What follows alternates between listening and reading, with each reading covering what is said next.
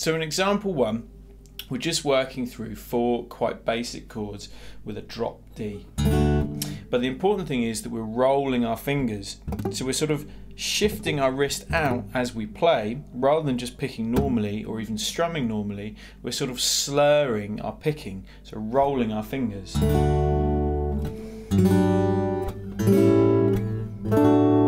To create a more interesting sound. Now in later exercises we'll start using this technique in lead playing as well.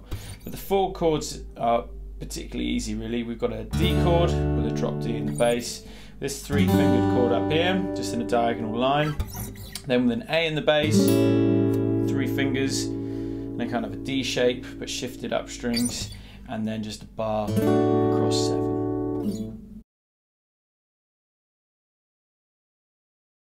So in example 2, we're now adding a bit more of a picking pattern around our sort of rolling or arpeggio technique, and just throwing in a string slap as well. So a simple pattern of playing the chord in that arpeggio finger roll way, and then a bass note, a treble note, a string slap by turning your wrist in, a treble note, and then a bass note.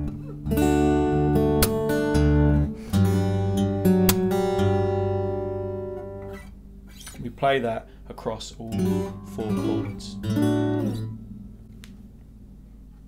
Okay, so now we're into example 3, and this is going to be using our sort of arpeggioing technique in our lead playing. So we've already got our patterns from examples 1 and 2, but now I've added in a lead line in between each chord. The first one should go something like this. So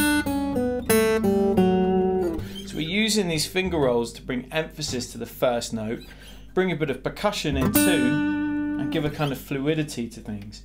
So using exactly the same technique that you did to make your finger rolls on their open chords, we're now playing thumb, finger, finger, and then finger to play the note. We're using our first finger on our left hand to mute the strings so that we can really dig in and get a percussive and then the note. And when you play that smoothly by turning your wrist out, we get almost like a pick raking sort of sound. The second lick is a little bit simpler, just working on 1 string. So I'm sort of holding that note with my third finger, but then using my first to mute.